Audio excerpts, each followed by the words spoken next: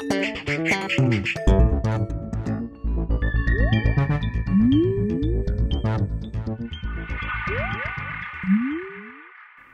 everyone, and welcome to The Vortex, where lies and falsehoods are trapped and exposed. I'm Michael Voris.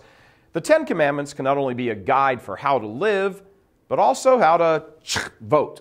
The political situation in America and other Western so-called democracies essentially breaks down into two camps: modernist, progressive, traitorous, agnostic, practical atheists, humanist, secularists, and God-fearing, family-loving, respecting patriots.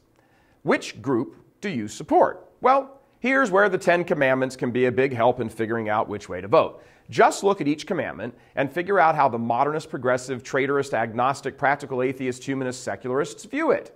For example, the first commandment, I am the Lord your God. You shall not have false gods before me. Well, they don't believe in God, unless, of course, they're referring to themselves. Second, remember the Sabbath day to keep it holy. They keep it holy by improving their golf games. Third, you shall not take the name of the Lord thy God in vain. Have you ever heard one of these folks in a casual conversation? Enough said. 4, honor your father and mother. Honor? All they do is euthanize them. 5, thou shalt not kill.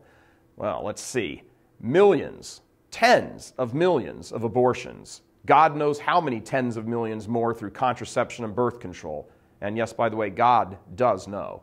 Oh, and don't forget embryonic stem cells and IVF. 6, thou shalt not commit adultery. This one's a laugher. Destruction of the family, which is the consequence of adultery, and every other illicit immoral sexual practice, that's their favorite pastime. 7, thou shalt not steal. Have you seen their tax policies? 8, thou shalt not bear false witness against your neighbor. False is their middle name. These folks choke on the truth. 9, you shall not covet your neighbor's wife. Are you kidding me? They not only covet each other's wives, but husbands, homosexual partners, lesbian lovers. It'd actually be easier and a lot shorter to say what they don't covet. And 10, you shall not covet your neighbor's goods. Again, please reference their version of big government, crushing taxes, and wealth redistribution. Now, to be sure, no one political party has exclusive claim to this view of the Ten Commandments. There are some Democratic politicians who actually believe in the one true God. It's just when they get elected, they're overwhelmed by the anti-God crowd in their party, and they usually cave in. We're going to be talking about this a lot more in the run-up to the election. And there are some Republicans who fall into the practical atheist camp who do a great deal of damage. It's just that one party, more than the other, generally tends to despise authentic religion, and the other party is just sort of lukewarm toward it. That's why it's so surprising when so many Catholic bishops and priests are so happy to just fall in line and embrace the party of God-denying, euthanasia-loving, abortion-embracing, birth control and contraception cheering, adultery-welcoming, thieving, lying, pervert-supporting wealth redistributors. Oh, but they do oppose the death penalty and carbon emissions. Which party are we talking about? Well, you do the math.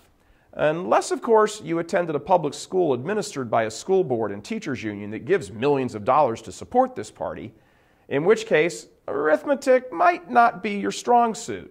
You are most likely an expert in social justice and the latest birth control and contraception devices being handed out by Planned Parenthood, but math, not so much. See you at the voting booth, fellow Catholics. God bless you.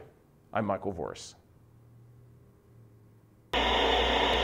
Please help us keep delivering these kinds of messages that so desperately need to be heard and acted on. Join RealCatholicTV.com today as a premium subscriber. Become immersed in the faith established by Jesus Christ.